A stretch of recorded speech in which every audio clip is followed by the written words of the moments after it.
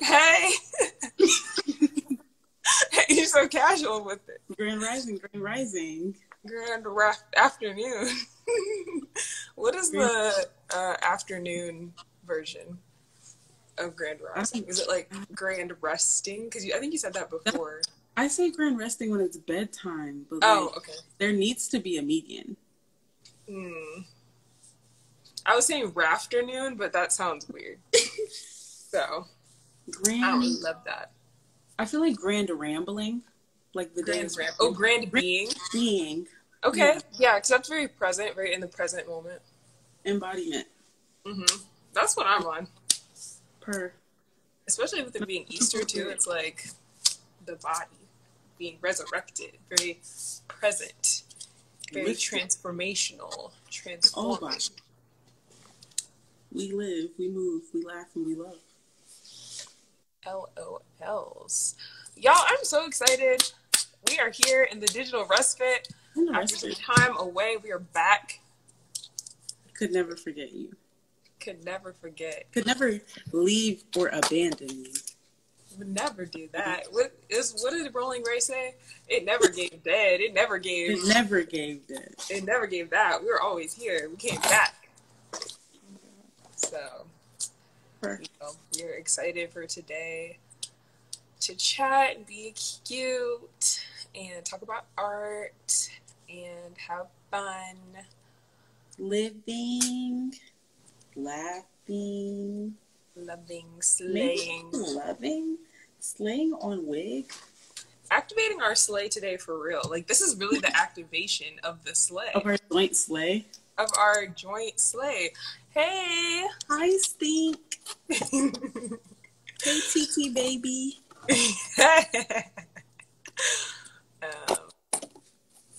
All the baddies are joining us. Love that. Where the hood is that? I realize it doesn't notify my followers when I wish somebody else had my account right now so they could be like, we're live.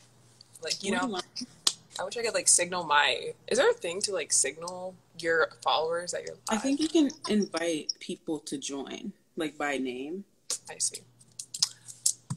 I will have to learn.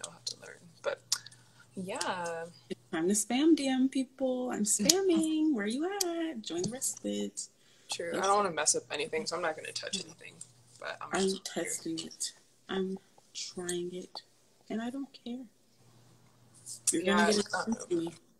For those that are just joining, I don't know how far back people that are joining can see in the chat, but we have a moderator here just alerting everyone of like what emojis to use. So if something resonates with you today, or if you just want to be cute, you can use our Midwest Connection emojis today, which are the brain, the keyboard, and the spiral, because we're in the digital respite together. So use those. Yeah, use them in combination, use them by themselves, whatever you're feeling. It's just one way for us to connect. On our joint sleigh, on wig. On our joint boots down the house sleigh. Can I pin the comment? Okay, yes, I shall. Oh, right, I forgot about the pinned comment function. Thank you. Okay, now it's pinned, so everybody should know. And if you don't, now you do. Perfect. Yes. Okay, so we will get started with our little intro in a second. Just wanted to let people join. Yes, I see the emojis being used in the chat. Everybody's activating their sleigh today. Everybody's activating their joint sleigh on wig. On period. Our joint sleigh. On wig, on house, the boots down. On wig, on house, on edges, per, period, sleigh, down, boots. Per, sleigh. Sleigh on wig. On wig. On wig boots. Alrighty, so it's about 3:05, so I'm just gonna, hop right in with our mission. So for all who are joining us, welcome to Midwest Connection. Welcome to Within Digital. We are here. Can we technically use other emojis? Of course. You can, but, to be in the respite, it's like using the respite emojis is like how you activate your sleigh. Alignment on wig. Alignment on the wig boots. Boots down on house on mother. On mother. Yes. All right, y'all. So you're getting a little taste of what Within is, but let's just, give the formal kind of mission, the formal definition of, I feel like that rhymed. That did. The mission, the definition. I'm so excited to see these numbers like hiking up, climbing up. All right, y'all. So Within digital, what is Within digital? So Within digital is a digital respite engaging Black artists, creatives, and the art curious in curated conversations about art, the creative process, and being Black on the internet in the 21st century. So that's what we're here to do. That's what we're here doing. When we're not here, we're on our website, creating playlists, essays, interviews, dialogue, context, all that on withindigital.net. If you look below, you can see withindigital.net. Not really, but if you manifest, seeing is believing. If you activate your sleigh. Activate your joint sleigh. Rooting for everybody Black on wig. In the respite. We're having Midwest connections, curated combos, articles, interviews, the whole shebang. The live will be saved. You will be able to see it at Within Digital. This is my @ hand. I am activating my joint sleigh. Yeah. At withindigital.net. Don't forget it. .net. And so today during our live, we'll just have some, we just want to establish some digital boundaries for everyone, just so you know what kind of space you're entering into. So first and foremost, this is a space meant for Black people as a priority. And we allow non-Black people to attend and, to be involved, but just want to advise people that during like questions and answers with Black people will take priority because this is a space for us, by us, about us, et cetera, et cetera. And so we're going to try to attend to every comment and question and engage, but if we're unable to do so, we really appreciate you for being here for our first Midwest Connection. Yes. And as Bree said, the archives for this live and lives going forward and our other combos and other conversations will be archived on Within Digital. What? .net. Period. Boots down the house wig on T. And so for today, for our chat boundaries, we just want to make sure that everybody's aware, and you are aware, that we are centering Blackness and the diaspora here. So any form of racism, sexism, homophobia, transphobia, etc. phobias are not allowed. You can out. You be kicked out the respite. You're not going to be able to respite with us. You're going to have to go work. And so, yeah, you will be banned, blocked, boom, bam, bing. And so if you have questions, like we said, there will be a Q&A at the end today. So you have the option of DMing us, commenting that. You can also email us at wearewithin@gmail.com. I think that's our Gmail. Yeah, yeah, we are withindigital@gmail.com. And yeah, as we said, we have some emojis. So please use the emojis. We got the brain, we got the keyboard, we got the spiral, and you can use them in any kind of combination. And yeah, we're so excited for y'all that you're here. So for those of you that don't know, I'm Bree. I am an analog collagist / mixed media artist. I live in Ohio. I am the Midwest and the head knicker in charge. That's me. And my bestie over here will introduce herself shortly.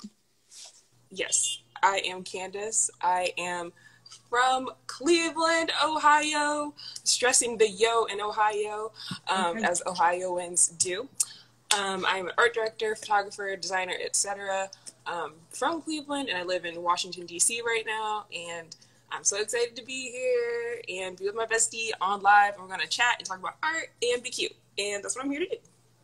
That's what we're here to do on WIG. Okay. On WIG. Big Midwest things. Cleveland supremacy.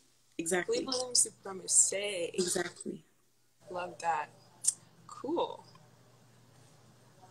So, yeah. Go ahead, on WIG. No, you got it. Okay. So today we are chatting with Darryl DeAngelo Terrell, who is a Detroit-based artist who primarily works with lens-based media like photo, video, etc. They're an educator, curator, DJ, and organizer, and they've received their Master of Fine Arts from the School of Art Institute of Chicago, where they studied with Xavier Simmons, Ayana Moore, Roberta Fuentes Fahim, and they work under the philosophy of FUBU. This shit is for us, as in, like, niggas.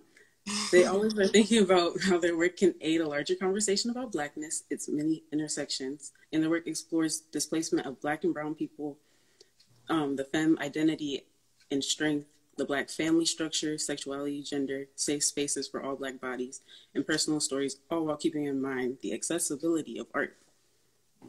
So, for today, Darryl, when you're ready to join, we'll be chatting about how are you entering the respite? What do you think, Candace? I am entering the respite just like a buzz with energy today. So, yes! Hello! What's up? Hey, bestie. How y'all doing? We're so good. Good. We're so excited to see you. Yeah, likewise. Come on, Midwest. I fuck with it. Yeah. Yep. You know Yeah. So how are you entering the respite today? What's on your mind? What's on your heart? The sun is out, I guess. I don't know. The sun is out. It's Easter, so right now, I don't know. I'm like preparing for a few projects and for my next residency. So my mind is like running 1,000 miles per hour. But yeah, no, I'm good. Everything's good. Love that. Thank you for taking the time to come and speak with us. They're booked and busy. You love to see it. Yes. Bree, how are you entering the respite? I am entering the respite on fleek, on edges. I'm very excited to be here. I'm glad we can connect. I'm glad that we're in the Midwest, the mighty Midwest. I think just with excitement, enthusiasm. Yeah. Yes. Somebody should keep a tally of how many times we say Midwest during this live, because it actually leads perfectly into our next question, because we're going to start off with, the birthplace, the motherland, the homeland.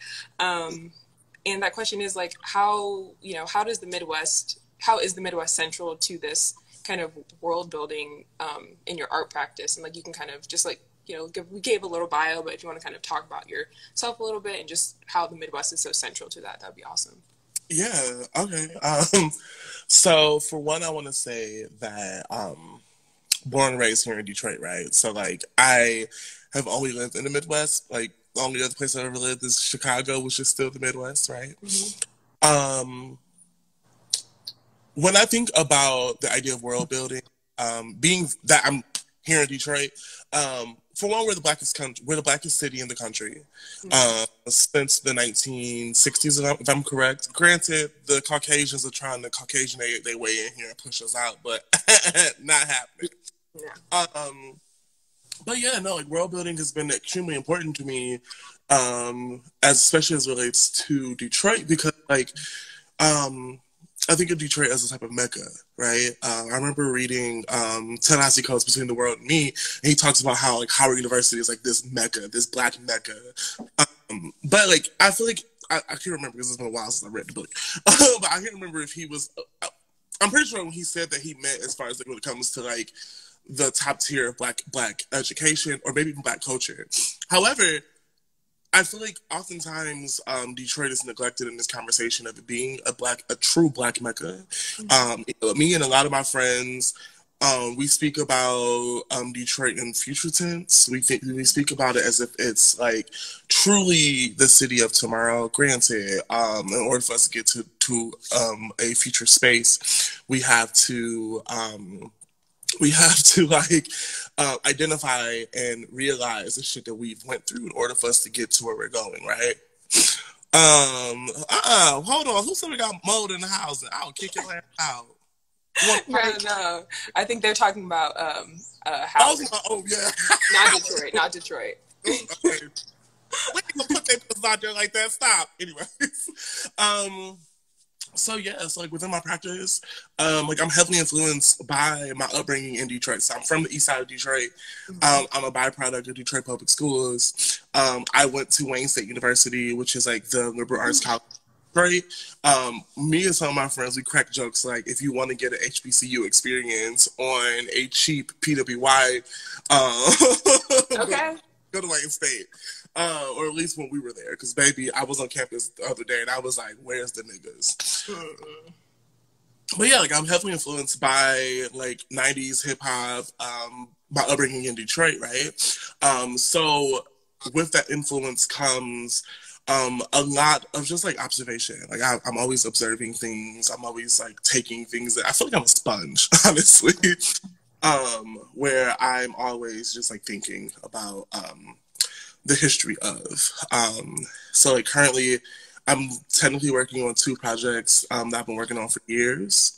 One is under this one is under the moniker of Dion, which is my like hyphen alter ego, and the other one is pretty new. I just started showing the work. Literally, there's 3 pieces in a show currently in Connecticut at Next Haven, the Titus Kupar project. Of a series of work called A Way to Get Gone. So I'm thinking about the ideas of portals, the ideas of Black liberation through like site-specific locations, and how like these locations, how like these portals are only visible to niggas. Also, let me close this window because you could definitely hear all the cars outside. But like really thinking about, thinking about that, like how these site-specific locations can aid to a Black liberation, and like from that question, I'm now thinking about like what's on the other side of the portal. So now I'm like really like from a foundational aspect thinking about even like what could this like truly all Black world be, presence of whiteness. So yeah. I hope that answers your question. I look crazy. Wow. No, you look good. You look good. That was activation of the joint slay. Thank you. I was looking through your bio, looking through your site, looking at your work, and I noticed that you cite fellow Midwesterner Toni Morrison's work, Song of Solomon, as one of your like great influences. Do you see any commonalities between that piece or Toni Morrison's works and like her themes of like returning home or like flight or like other like fantastical concepts in your work? Definitely. So I started reading. I'm gonna be honest. I'm a person who like I'll start reading a book and then I'll stop halfway through. I never finish books.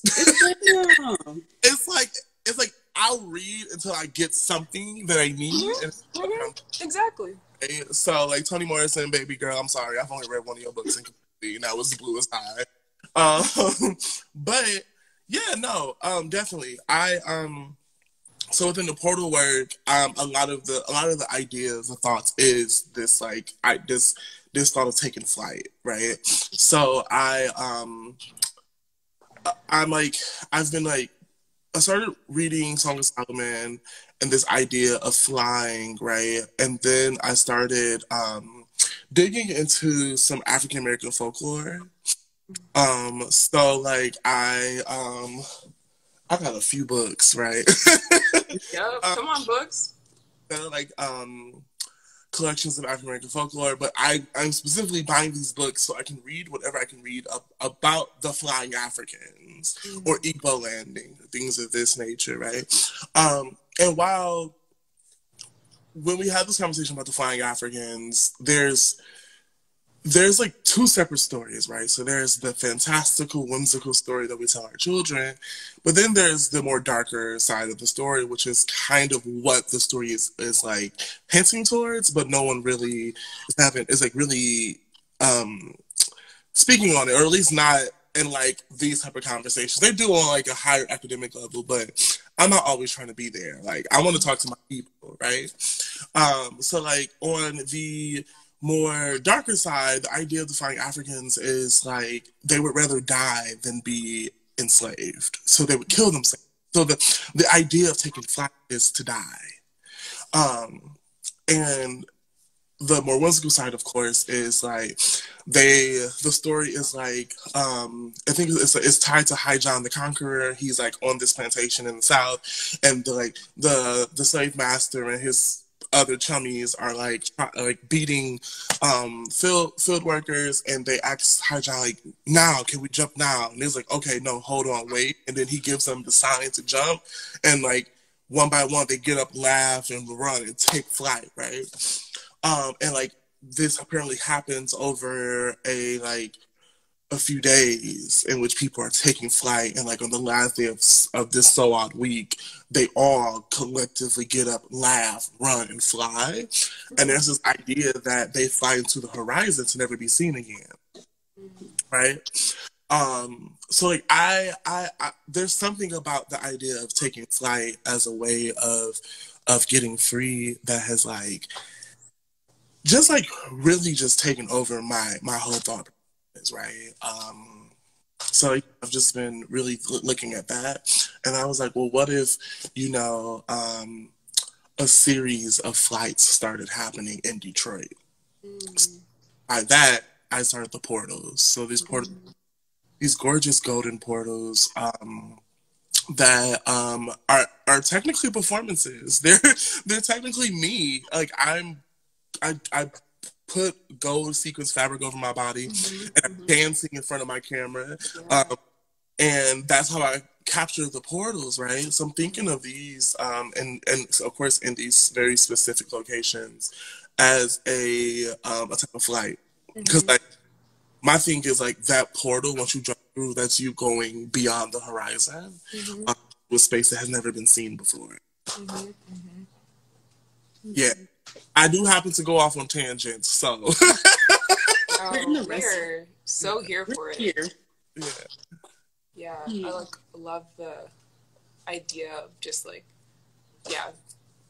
like taking yourself from this dimension to the next on your own accord, you know, because I think, you know, a lot of times in a lot of, you know, narratives about Black people, it's like people are being taken out of this world, not of their own accord, and so to like, you know, say that this is how we want to do this on our terms, to like see beyond this world by creating these portals that are vibrating at a frequency only we can see, only we can engage with, is so powerful. And so I really love that.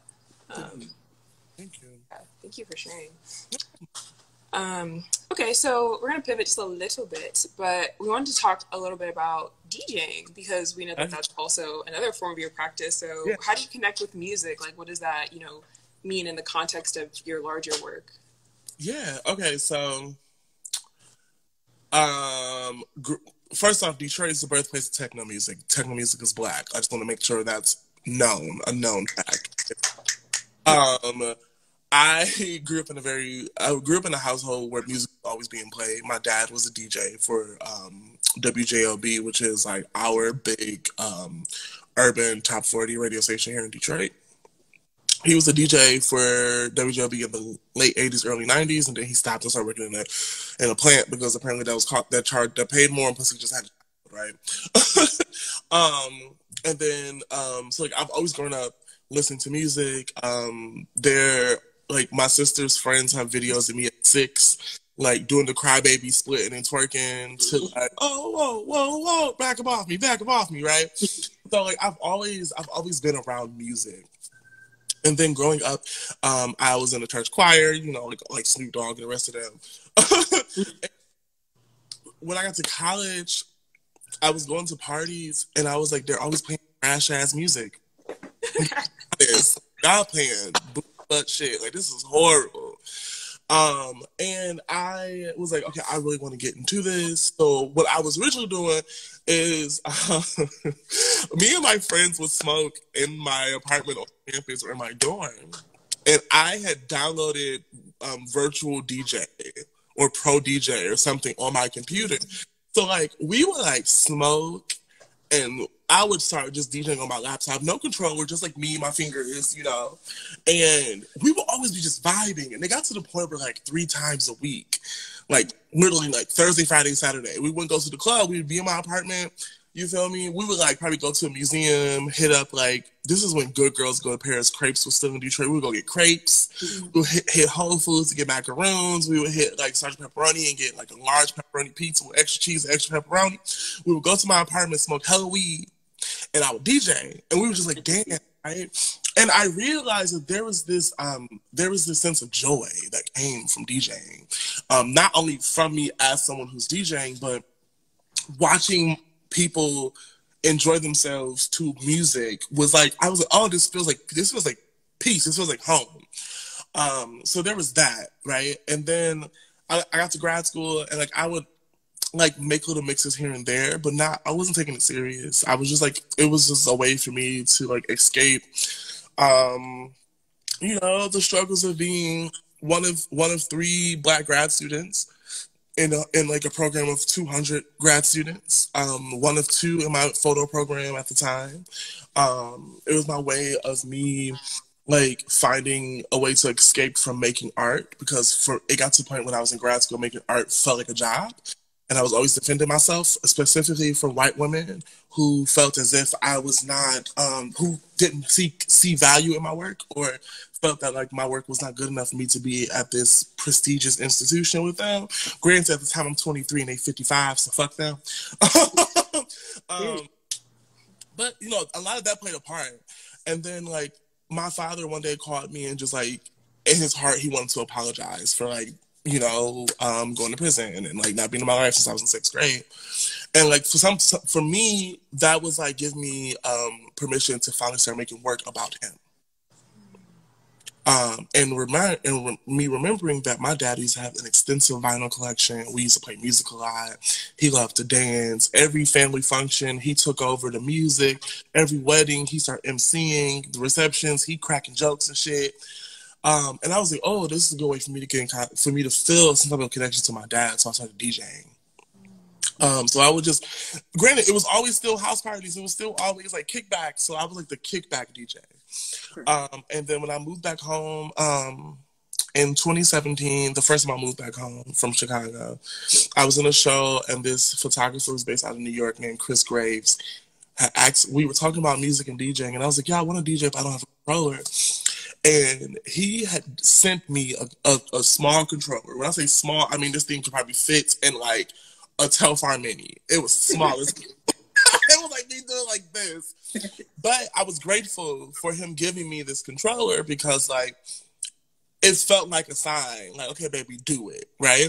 So I got the controller. I think I did like one party because I moved home. I was home for like 6 months because I was intending to move to New York, but shit happens. And I ended up moving back to Chicago. And I moved back to Chicago.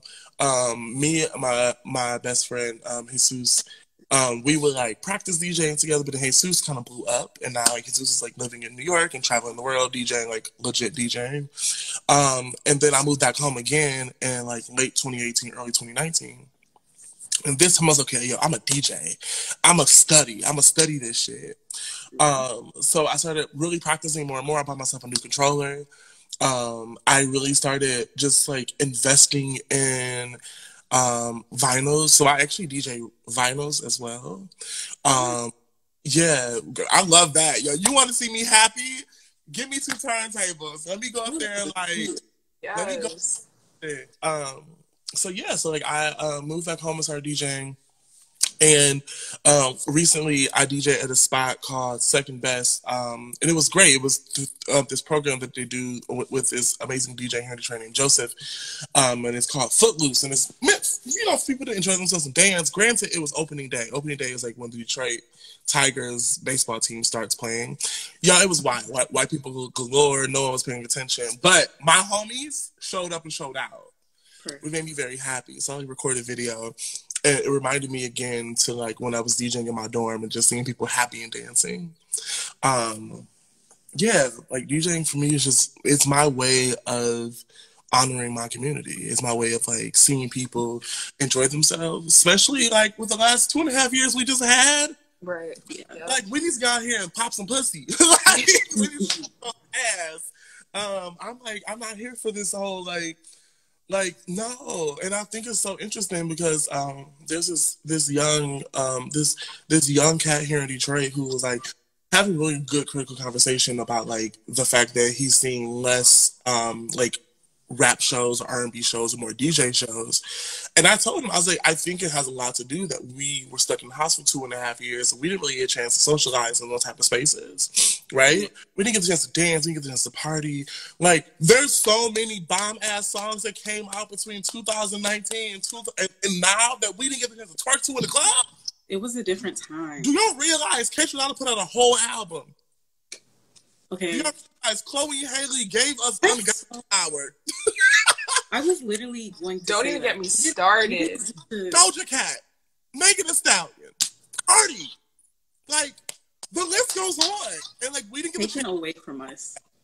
We didn't get the chance to really enjoy that in a party dance setting. And now we can. So we're all going out. So like whenever I DJ, I really do prioritize black people.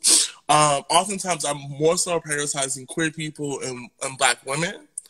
And like non-binary people and things of that nature. Because like, if I'm being honest, we need celebration more than anybody else. I love my cis people, but y'all got enough space. Go somewhere else.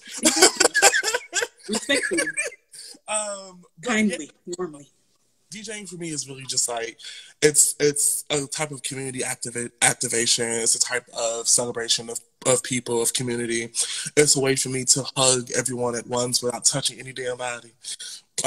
So yeah. Love that. That's hot. Thank you. Period. Moving on, in your bio. Mm-hmm. Okay, this is a deep dive, perhaps. I would say. I'm ready. I would say.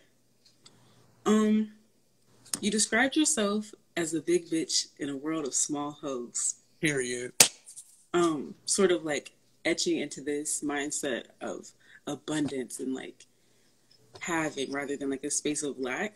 How did you like get to this mindset of like opulence and abundance rather than like a place of like aspiration or like lacking, like you've expressed before in your other work, like I wish I was perfectly happy? I'm happy that you brought that up. Let's talk about it. That piece is how I started to think about myself in a different way. I wish I was perfectly happy was the very first piece I made in grad school.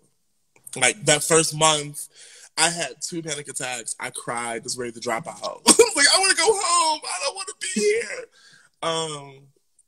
And I made that piece and like showed it. And like my advisor at the time, Xavier Simmons, asked me a question like, what do you love about yourself? And I was like, oh, right. And I was like, okay. And then I realized like the things I love about myself are the things that I've been conditioned to not celebrate because these things are deemed feminine or for girls. I'm really soft. I love the color pink. My glasses are technically kind of pink.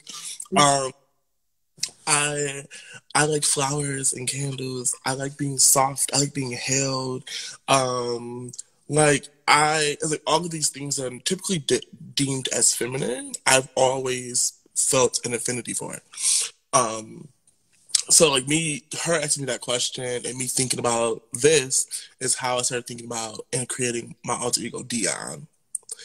And with Dion is very much just like one, identifying the things I love about myself. And for the longest, I hated my body.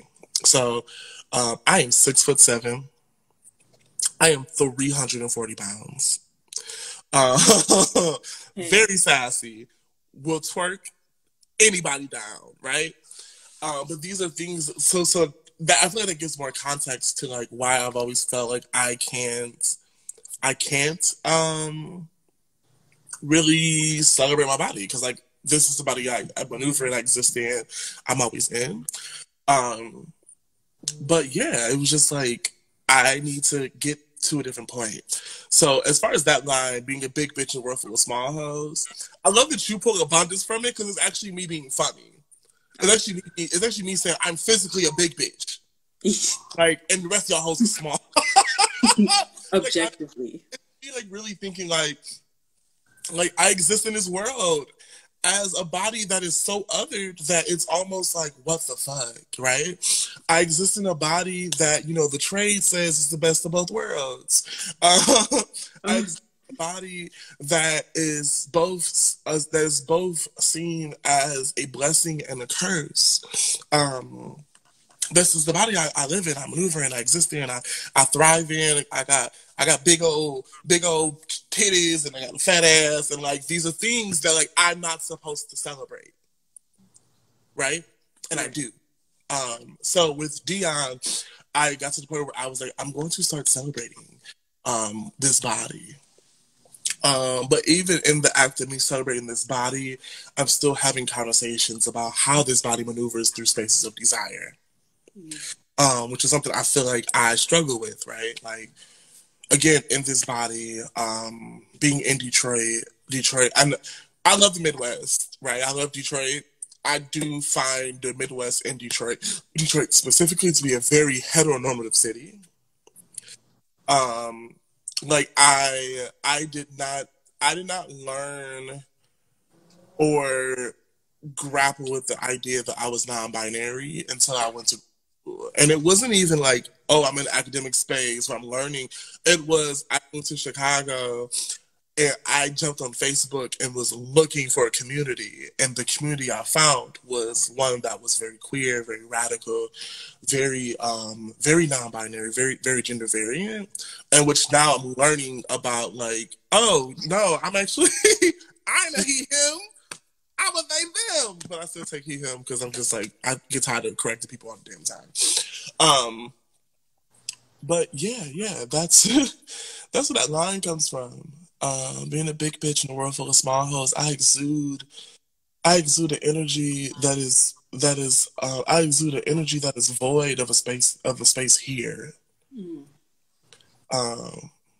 Yeah. Yeah. Yeah. Yeah. I like that. Thank you. Period. Just want to like let that hang in the air for a second. Like I feel like that was really profound. Like, yeah, exude an energy that is void. Yeah, of the space here. Like, that's powerful. Thank you. Okay, so one of our like final kind of questions before we move into Q&A is that touching on, you know, a lot of your work in your bio makes an emphasis on accessibility in art, so making sure art is accessible to all of us, like Black people specifically. And so your project, your series Project 20s even calls for like makeshift studios to ensure that subjects have a chance to be a part of the project. So what do you say that your favorite aspect of doing the best of, you can with what you got, drunk Carrie voice, like what do you say about that?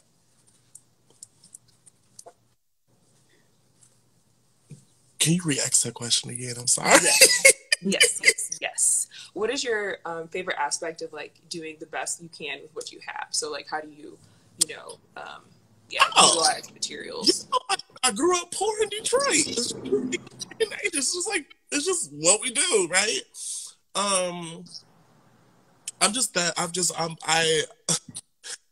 I grew up in a household where so I'm the baby.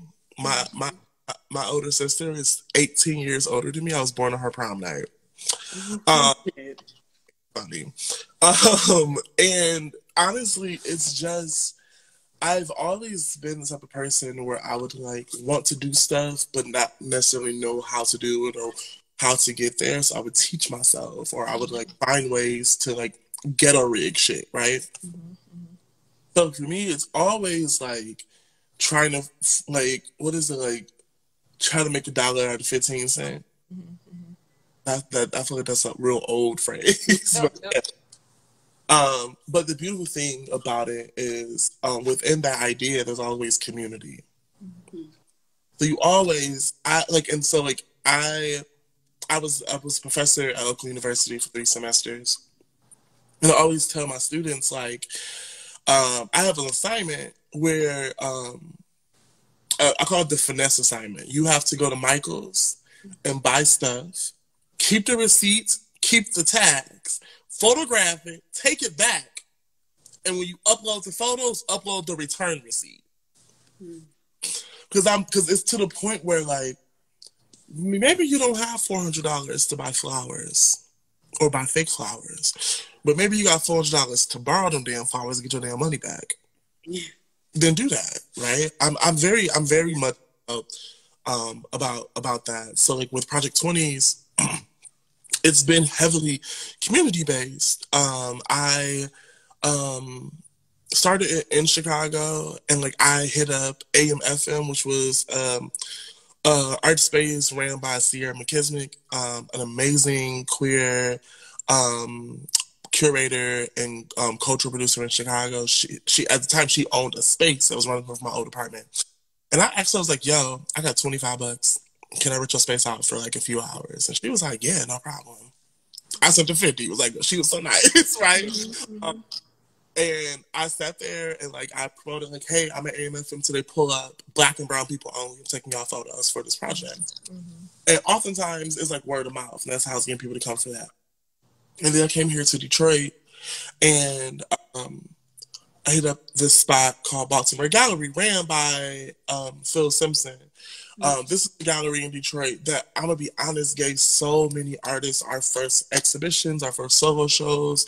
It gave us our first spaces where we curated, our first open mics. You feel me? Our first parties. Like it was community. And like that, he gave me like 2 days, and I was shot in the wintertime. I was like, pull up, I'm taking photos. That came out beautiful. And then 2 summers ago, I reached out to a space called Room Project, which is ran by this amazing writer named Kristen, and it's a community-based writing center for queer, non-binary, and femme people. And I like literally just like sat in the vestibule for like 3 consecutive Fridays taking photos of people. So like when I always bring up making a way out of nothing, I'm oftentimes saying you have community to make that a way. I think that's important. I feel like as young artists, as emerging artists, as Black artists, one, we are not used to seeing people who look like us making art. Right? My mother used to always go to like the little art sales or swap meets and buy like the Black Velvet paintings or like the paint cased in resin, right? We still got them in the house. She had the shit before. It's 2022. She still got it. That's vintage. Exactly. We need to get them. But we might be able to buy another house. But I grew up around that type of art, but never around art taste. So I'm always just thinking about like community. How can I pull community in to help me build? It's even to the point now where like I'm like currently working on some video work, and like I knew like a friend of mine, you had connection to this boutique hotel downtown. Hey sis, can you help me? She's like, yeah, I got you. I email you. Cool. I got 2 other friends who I know are amazing videographers and photographers. Yo, can we work together? Sure. Right? And like these people all helped me out the kindness of their hearts because they saw the vision. I ain't have no way to make this shit happen, but we made it happen. So yeah, community is just important. That was a ramble on for me to just say that. I make it happen with community. And the grace of God. I'm just I know that's right. Yes. No, I love just throughout the conversation how you've just been threading all of these very Detroit specific references or Chicago specific references, or just naming the people and the places and the things that have really contributed to your practice. Because I think like what you just said just really resonates about, you're not really you're making something with the tools, the people that you have yourself surrounded by, and how important that is to the creative process. Like we don't live in isolation. We're not meant to make work in isolation. Like we're influenced by our community, by our surroundings, et cetera, et cetera. And so, yeah, really appreciate that. Thank you. I also just want to say, in shedding light to AM/FM and Baltimore Gallery, both these spaces are no longer staying due to gentrification. Which is also the reason I chose both those spaces to make Project 20s in. Project 20s is about displacement. It's about gentrification. And I was like, well, let me go to some spaces that are run by Black and brown people, queer people, women. because like these spaces ain't gonna be here. So this is kind of my way of also immortalizing these spaces because I'm always talk about these are the spaces I photograph this work in. Yeah. So yeah, I just wanted to also add that in. Mm-hmm. That's a really important layer to include as we're thinking about community and how to carry legacy and portals and all that kind of stuff. Mm-hmm. I really deeply in that. Okay. A true Midwest connection, if you will. Some would say. Mm-hmm.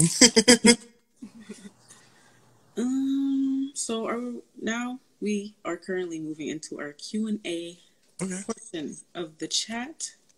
If you have any questions, put them in the Q&A box, and we will answer them live on Instagram Live in the digitalrespite.net. Yeah. On Wig On Period, Midwest. On Wig On Tee On Boots on House Edges down. Midwest. I think I saw a question earlier that was asking how you manifest using music, and I thought that was a very interesting question. How do I manifest using music? I don't know. That's a good question. Maybe I don't know. I mean, if I feel like if I do manifest through music, I'm doing so unconsciously. Yeah, damn. Who asked that question? Oh, I don't know. We have to scroll up. Because it won't let me scroll up questions. Thank you. I don't know, but maybe we could go into it was Miss Aimstar. That was their account name, Miss Aimstar. Okay. So you could think about that and maybe get back to them. Yes, thank you. Yeah, I see another one. Reese_Ewing asks, can you discuss your landscape work? It's really incredible. Yeah, hey Reese. So my landscape work, as I said earlier, it is because I like really go back, talk about like the inception of the making, right? So A Way to Get Gone started off. I had a studio visit with one was with my advisor in grad school. Her name is Ayana Moore, and the other one was a friend of mine named Sheree Ramsey, who's currently I think in South Carolina. I could be wrong. I don't know. And Sheree told me to listen to Sunrise and to watch Sunrise Spaces the Place. And then Ayana Moore also brought up me listening to jazz music, but specifically Dorothy Ashby. Shout out to Dorothy Ashby, Classical Harvest from Detroit, Michigan. What's poppin', what's good. But they both told me to look into these artists, and I remember like watching Sunrise Spaces the Place, and there's a scene where he walks into this community space with all these black kids playing pool and patty cake and whatnot. He goes into saying, he walks into all his sunrise-ness, so we all know what that means, like looking intergalactic. He talks about taking them home. Like, on Earth is not home for us. We are here. We are mistreated. To be black on Earth is for us to be aliens. Like, we're not here, so I'm here to take you home. And this whole idea of we're not supposed to be here is what like hit me hard. Similar to books, some movies, baby, I get to a certain part and I stop. Like, I got what I needed. Thanks. So I kept thinking about this idea of black bodies being a myth, right? So originally I was like photographing like black people doing mundane things in their domestic space. And when I was photographing, I was like fogging out the room so it was really smoky and lighting it very strategic. They were really beautiful cinematic-esque photos that kind of reminded me of like Gregory Crewdson, If You Black and Poor. And then I was like, okay, I don't want to do this because a lot of artists, a lot of artists who came before me have used smoke as a tool to be like this veil between the black body and the white gaze. So there's something about land a lot, and I got to the point where I was just like, I'm back in Detroit. Detroit is the blackest city in the country. There's a lot of history in Detroit that a lot of people do not know. One, because like it's local history, and like kids don't learn local history in Detroit public schools or even at a university level. But also, we are going through this heavy fight with gentrification, in which we are losing a lot of this information, a lot of this knowledge. So like, we have organizations like Black Bottom Collective who are trying to preserve this like history of Detroit. So it's just started doing research of certain locations in Detroit that had historical significance to a collective Black experience. So I started photographing, like the first few, like some of the photographs are photographed in an area that was once called Black Bottom. So Black Bottom, during the Great Migration, a lot of sharecroppers moved to this area because the soil was so rich that the soil technically looked Black. So it was so Black that it was so rich in nutrients that they were able to grow crops. This area was thriving from like the beginning of the Great Migration up until like the 1950s, late 1950s, early 1960s, in which local government seized the land and bulldozed it and put a highway and a bunch of parks, laying one of America's first highways, like smack dab in this Black community, separating Black Bottom, Paradise Valley, and Eastern Market, which are three very important spaces here in Detroit. So as I'm doing this, I'm starting to research more and more land. So now I'm able to look at the history of the 1968 race rebellion, and how that takes place in more than just Claremont and Rosa Parks, but how that took place on Michigan Avenue, on West Jefferson, on Belle Isle, on East Warren, right?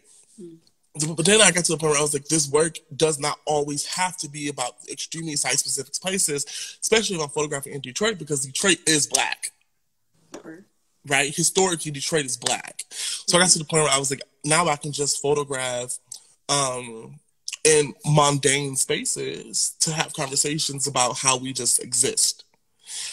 So yeah, that's where the landscape work is. So a lot of the photos are site-specific locations. I did do a residency in Dakar, Senegal. I did the Black Rock Senegal residency with Kende Wiley this past October.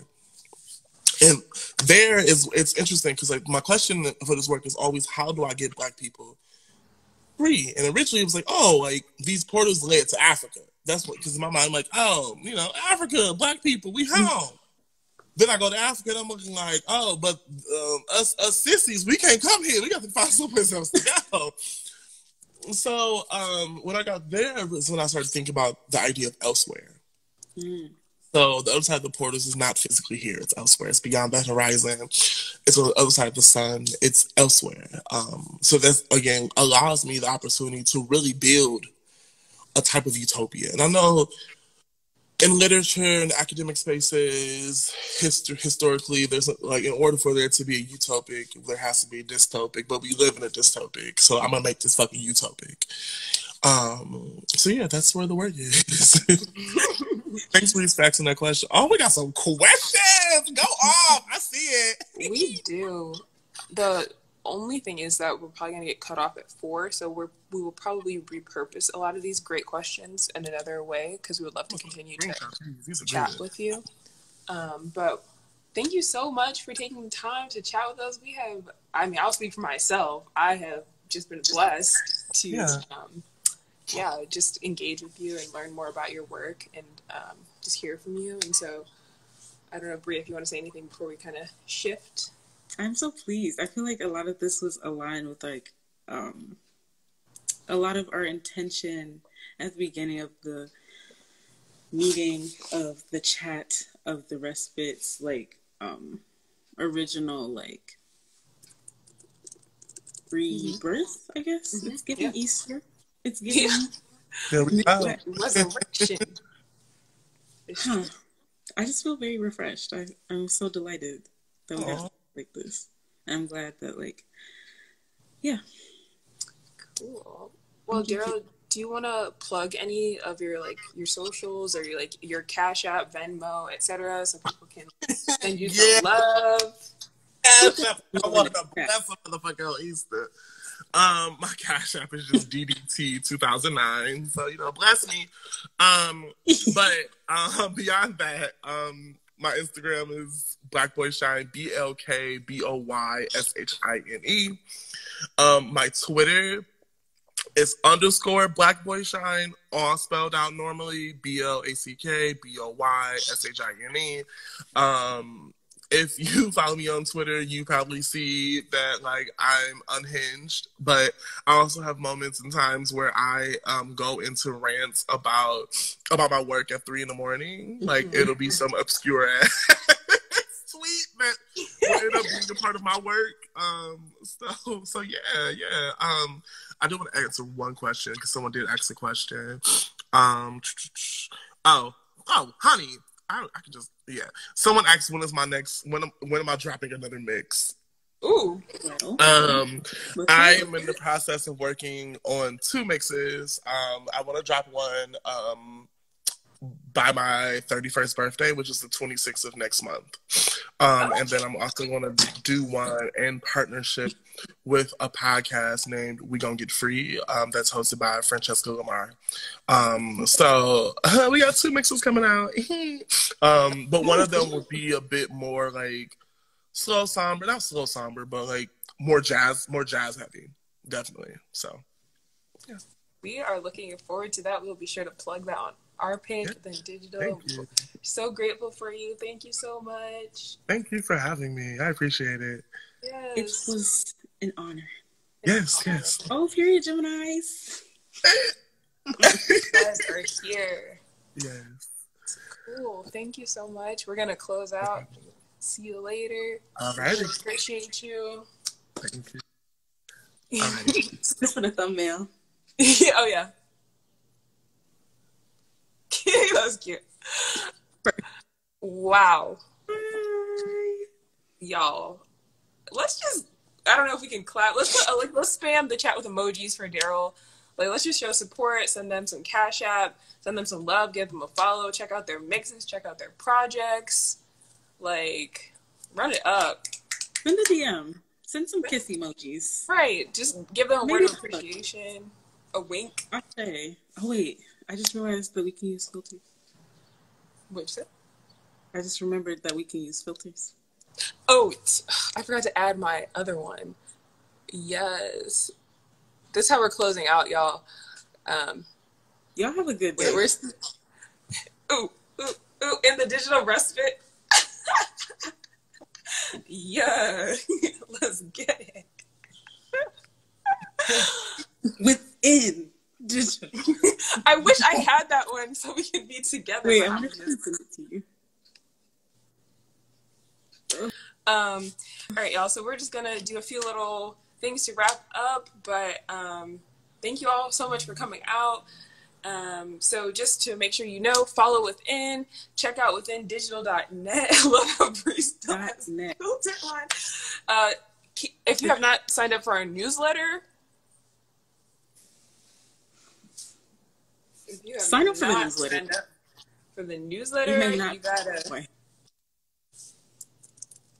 Yeah, we need that. So thank you all so much for coming. You know the site, you know the name, you know the face. .net. .net. .net.